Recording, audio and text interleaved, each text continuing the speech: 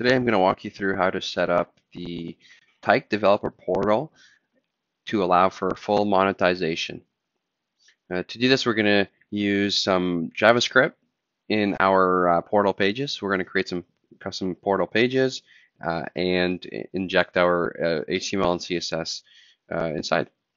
And then we are going to hook it up with Stripe. Stripe is going to accept our payment from our end users, and it's going to fire off a webhook once the payment has succeeded.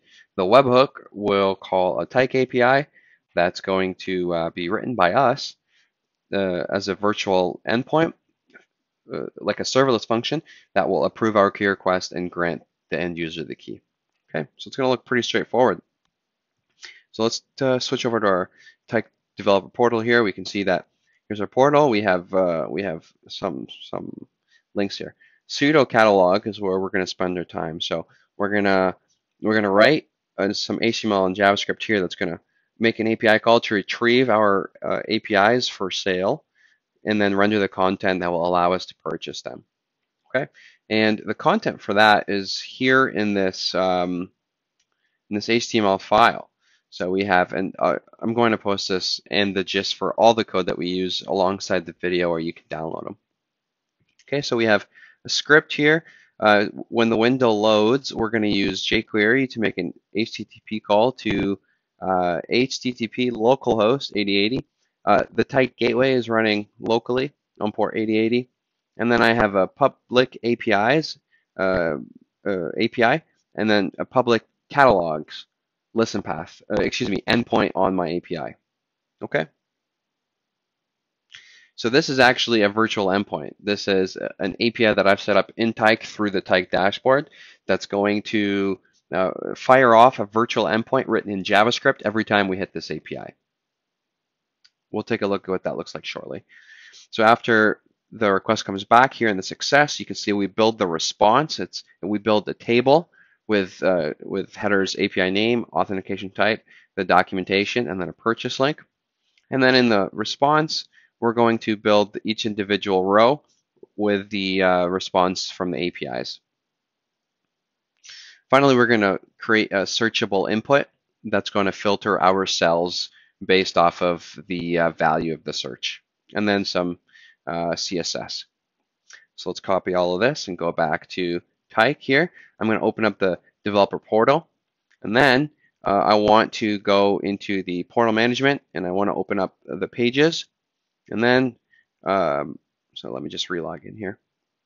And then what I want is to create a new page if I haven't already done that, and then for the create a page, we'll call it pseudo catalog. The slug can also be pseudo catalog, and then for the page type, we're gonna pick default page template, and we're going to paste that in.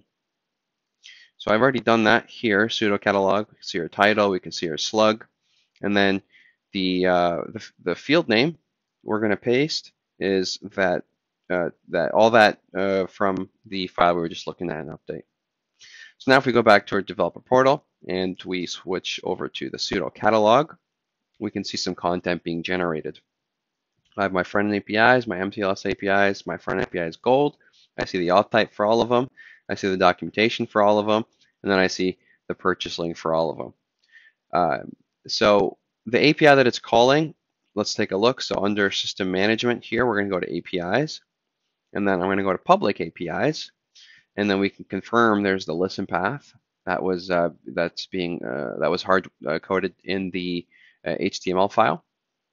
And then under endpoint designer, we can see our public catalog, and this is the URL that's going to reverse proxy to our. So this is the endpoint that's going to get invoked every time we hit the public API / pub catalog. And if we go back to our JSON, we can see here's the gateway URL, and here's the public API's listen path and the pub catalog. So let's switch back. So this is the API that's being invoked every time by that API call. Now the JavaScript in here, it's just going to make a self request to the dashboard. It's going to get the API catalog. This is traditionally a protected API, so I've added an authentication token with this user's auth token. And then we just return the response of the API catalog. Now, if we wanted to do some filtering in here to only show public catalogs versus internal catalogs, that kind of a thing, we could put that logic in here. But for simplicity's sake, I'm just returning all the APIs available by the catalog. Okay, so I've also added a documentation. So if I go into documentation for an API, we actually get the Swagger sandbox.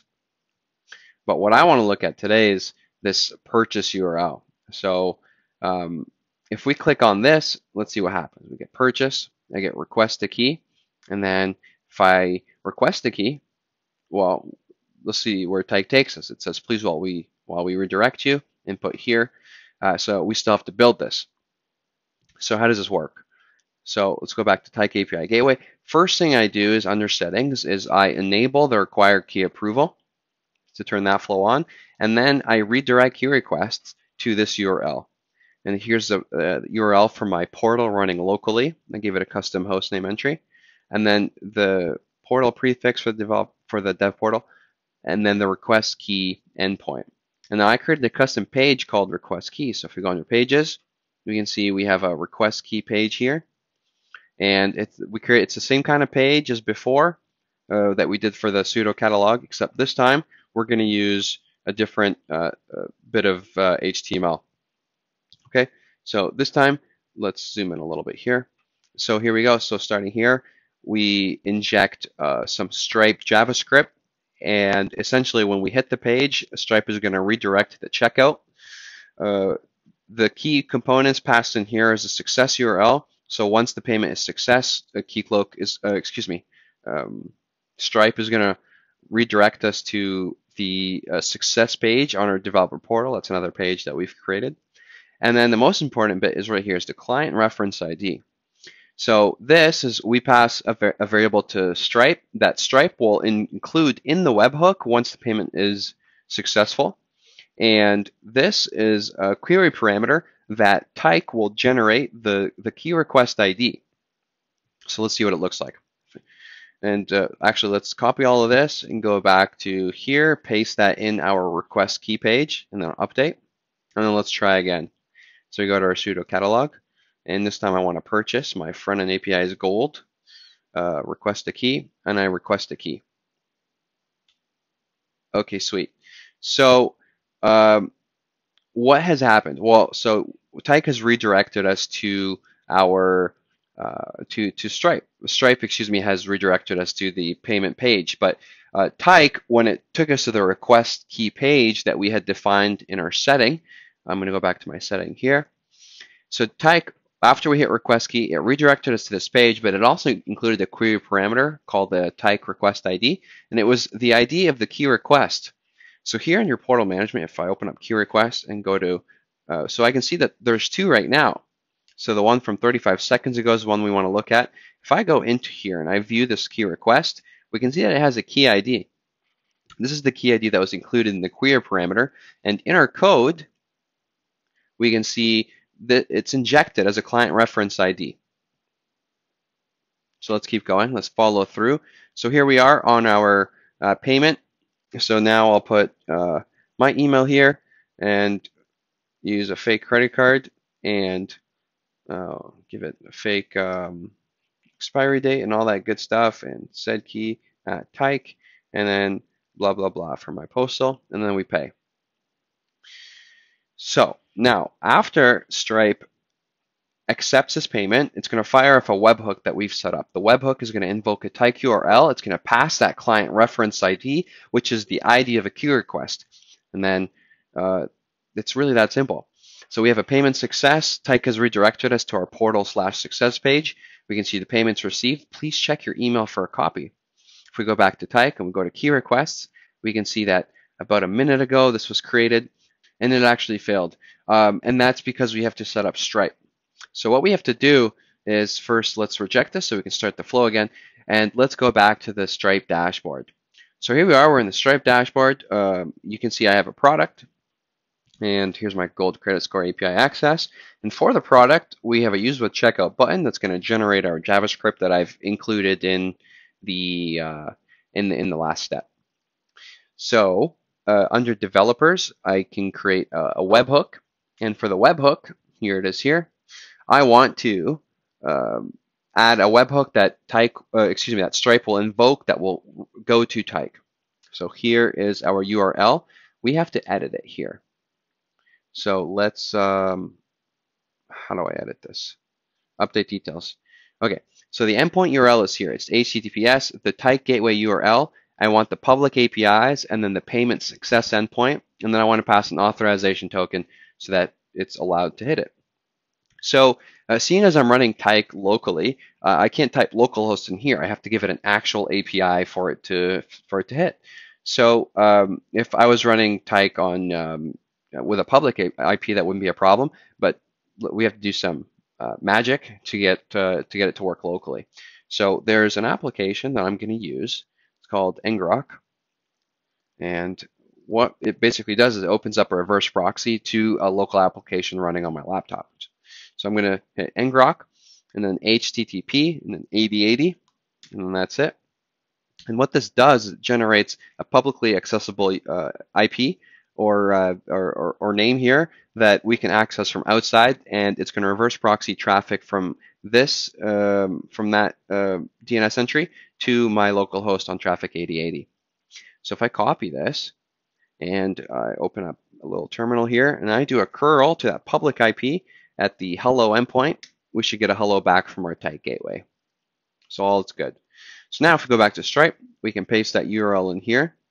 Oh, I copied the wrong thing. Let's copy that and paste that in here.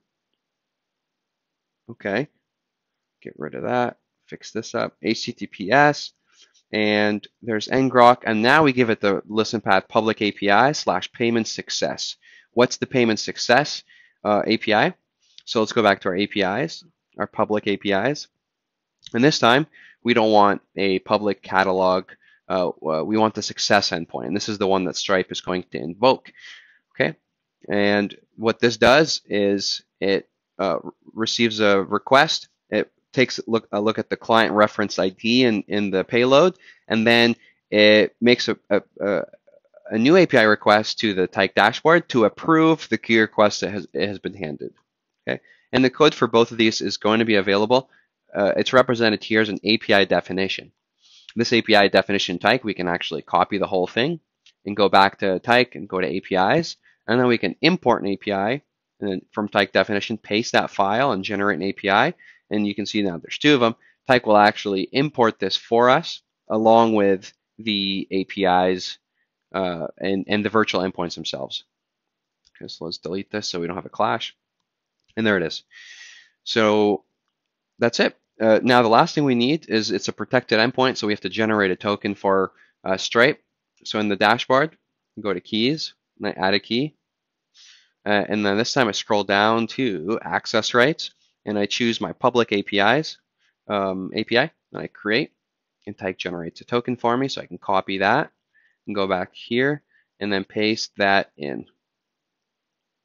And that's it. So this is a virtual endpoint that will approve a key request in a JSON body payload, and then I update my endpoint. And we can see that's now updated. So now, if we restart our flow, let's go to sudo catalog. I want to purchase a thing. I request a key.